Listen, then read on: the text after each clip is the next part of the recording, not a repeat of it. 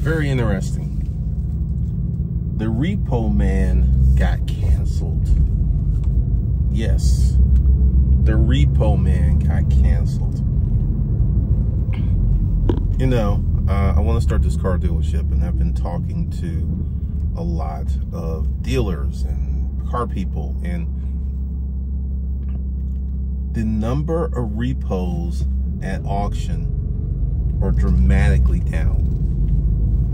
So I started to do some research, and many lending institutions have, due to COVID, have paused repossession activity.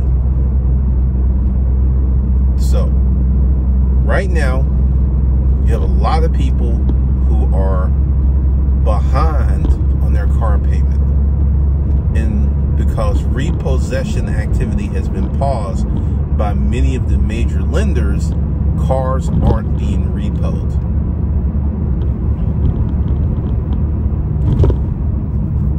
I want you to think about that. Cars are not being repossessed. Another thing that's happening, there are many homeowners who cannot afford to pay their mortgage. Many homeowners are in the forbearance program, and because many banks have paused foreclosure activity, there are some people who are not in a formal forbearance, but they're not paying their mortgage. And this is where it gets wild. We have all these people who are not paying their bills, paying their mortgage, paying for their car, and then we're getting these stimulus packages. So essentially, you have people who are behind on their bills, who are getting additional money through the government stimulus packages, through the essential bump on unemployment. And this is creating a very strange, propped up economy. A few weeks ago, when that $1,400 dropped, activity exploded. People were going out to eat, people were taking trips, people were investing in the stock market. Activity exploded. Also, I'm going to give you some insights on the commercial real estate market.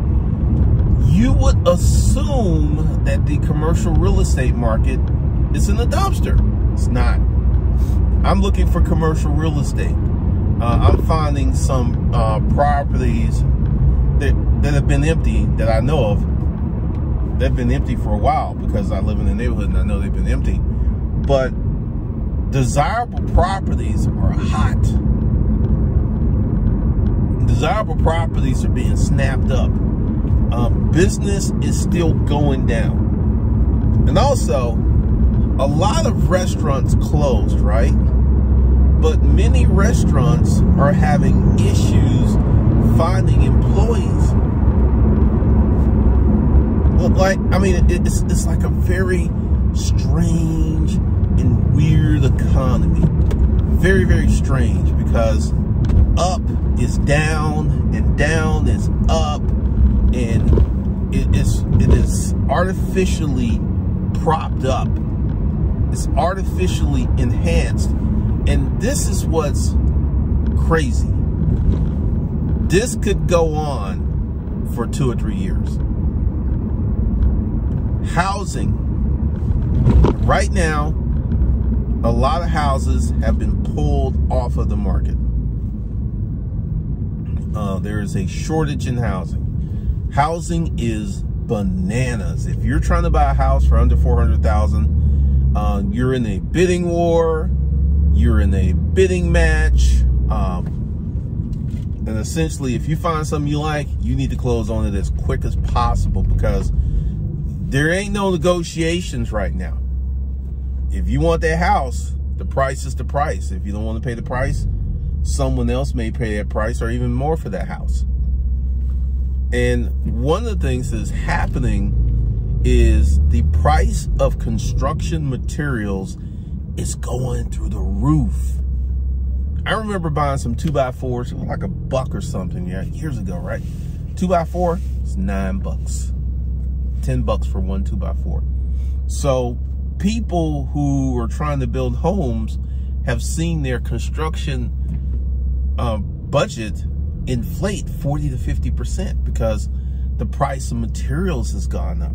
So we're in a very odd, strange economy because Dogecoin, which was created as a joke, is making people money. Very, very strange economy. And I feel that if you are steadfast, if you actually sit down, put your head down, go to work, you're going to be okay.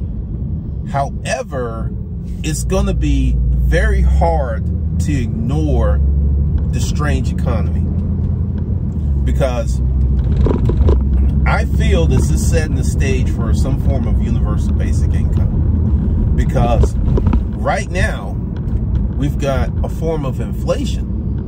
Housing materials gone up 40%. That's inflation. Housing prices skyrocketing because there's a limited supply. That's inflation. So we're going to be in an inflationary spiral, I predict, for the next 2 years. Because what's going to happen, like with COVID, I feel that there's going to be certain things in place that you're going to have to be vaccinated to fly, vaccinated to go back to school, and in many cases you're going to have vaccination to go to work. I think that's coming. But the knowledge on that is once you get vaccinated, you're going to have to take a booster shot each year. So it ain't like a one and done. You know, you're going to have to continue to look after your health in regards to this. Really, really strange economy. Strange economy, because essentially, because of the government stimulus, because of their Fed, the stock market, I haven't looked at it. It was booming at one point. I don't know what it's doing right now. But real fundamental marketplace forces are not activated at the moment. Because if these people who were behind on their mortgage were being foreclosed on, there would be more houses on the market and housing prices would not be as high. But because we have the government prop up of the economy, you're seeing crazy housing prices. You're seeing people who are desperate for a house struggle, and they're like really in a different place. Like something else is happening too. Uber is always surging now. There are less Uber drivers on the road. Less Uber drivers on the road. And I think part of that is that some people are scared. I can understand that. I mean, Uber, you're picking up strangers. You're exposing. Every time a stranger gets in your car, that's a new potential exposure. So I can see why some Uber drivers have like, hey, I'm not driving. But once again, that's inflation. I had to take an Uber. It was like $38 for a trip that normally would have been about 15. So we're starting to see a lot of inflation in this economy, from housing to housing materials to Uber to we're starting to see. And like I said, I don't think that this is going to reduce itself in 2021. I think this is going to go into 2022, even may go into 2023, because once again, even if most of America gets vaccinated, which is what we're trending towards, there are many parts of the world that are still locking down, and our infection rate is still going up. We still have people who are coming down with COVID. I know someone who has COVID now, who just got diagnosed with COVID, and she's quite ill. So we're going to be having this the rest of the year. And it's going to go into 2022, perhaps into 2023. So we're not going to have anything that looks like a normal economy for a long time. I would predict 24 months. If then. Because one of the things that is happening with the government prop-up, because essentially we got the Democrats in office, and the Democrats want to provide all types of stimulus. The Democrats want to provide even more stimulus, and I feel that these payments to parents is going to be some kind of version of universal basic income. And with that, we're going to have more craziness, because each time there is a release of stimulus money, we see a bump in the overall economy because people start spending. So I predict, and I may be wrong, but I predict that we're going to have another stimulus package this year, because luxuries once tasted become necessities. And right now, you know, America's like, we want Democrats to be in power because the Democrats are going to give us stuff. And that's what happened. And we saw this election night. Biden was flipping states like people flip dominoes. And the people have spoken. So we're going to see a form of accepted socialism in America. It's coming. It's coming, because right now, this is something that has happened to many, many, many, many people. Many people got addicted. Well, I shouldn't say addicted. I should say that due to the pandemic and being forced to be at home, and many people were forced out of work, this is the first time that so many people had time to reflect, had time to look and to examine their lives. And I feel that entrepreneurship is going to go to an all-time high, because when these people were sitting at home and they were reflecting and they were looking at their lives and they were taking inventory of their lives, the dissatisfaction at the way that they were living loomed large. I mean, I want you to think about it.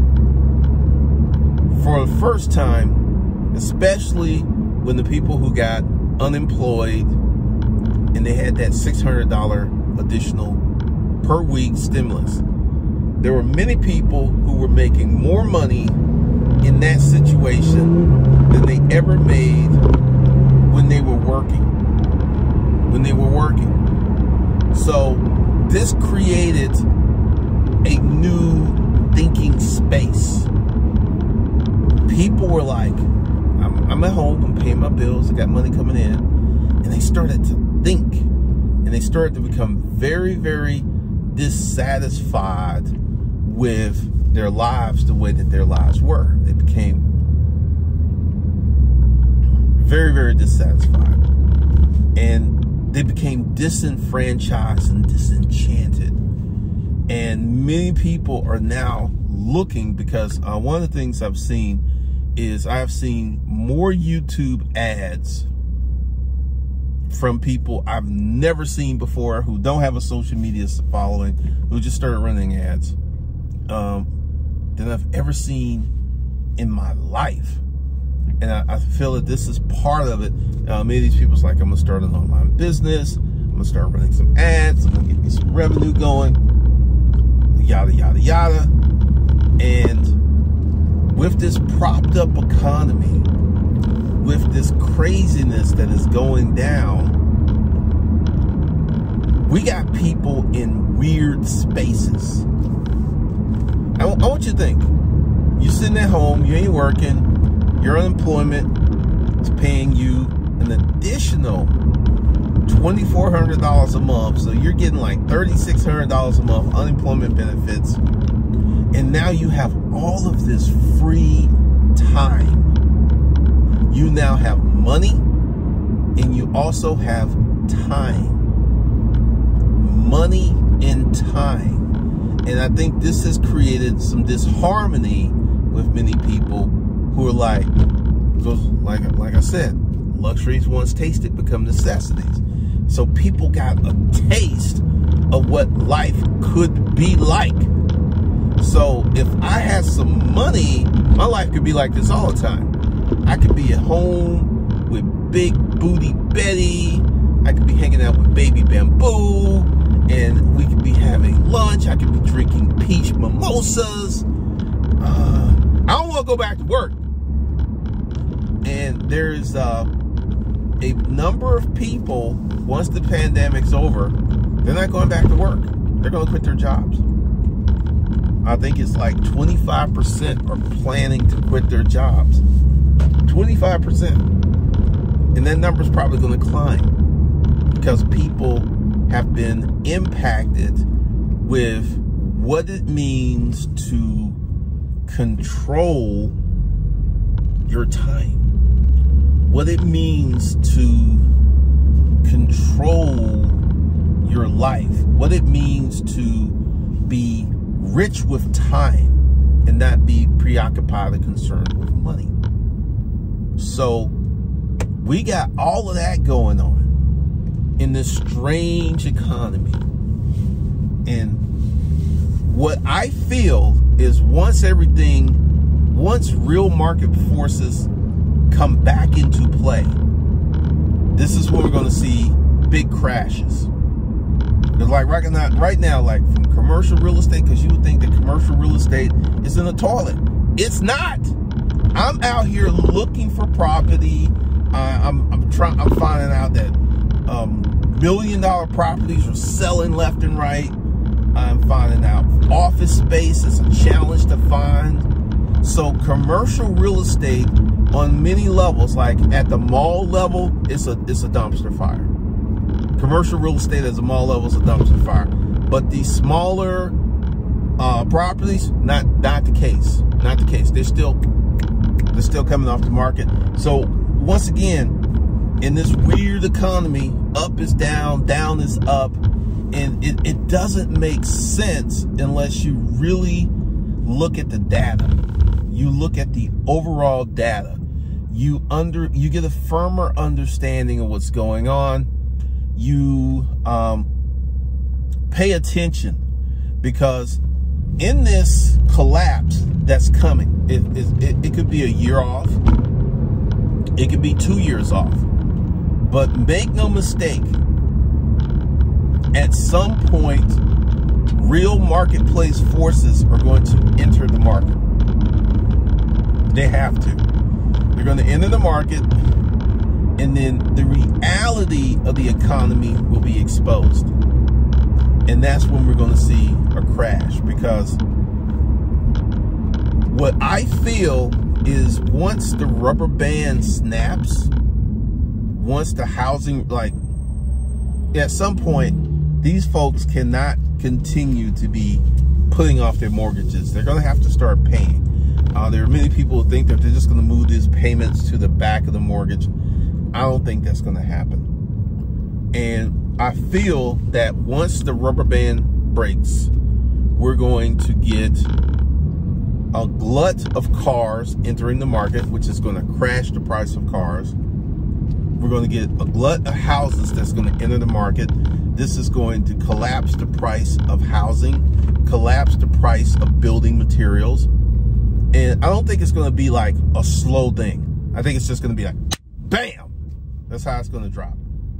And if you are in the marketplace and you are not paying attention and you're not aware of what's going on, you could be caught up in a bad situation, because one of the things that you have to understand and one of the things that you have to know is, if you're in business, you've got to be paying attention to this stuff.